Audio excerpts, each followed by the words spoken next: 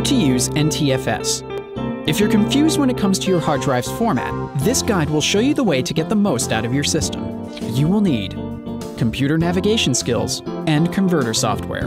Step 1. If you have a Mac, use converter software so that you can read and write to NTFS drives. NTFS is a Windows filing system, and converter software enables Macs to write to NTFS. Step 2. Store files of 4 GB or more with no loss in system performance. Step 3. Add your own preferences to files, such as a specific file name, icons, and other attributes in the Preferences menu. Step 4. Recover lost or deleted files from the hard disk more easily without running disk repair. Step 5. Avoid storing sensitive data, as the NTFS format lacks encryption capabilities and can be easily accessed without logging into the operating system.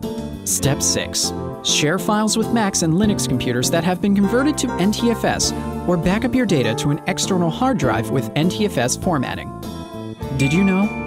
IBM introduced the first hard drive in 1956 with a storage capacity of 5 MB. It was so large, it had to be moved with a forklift.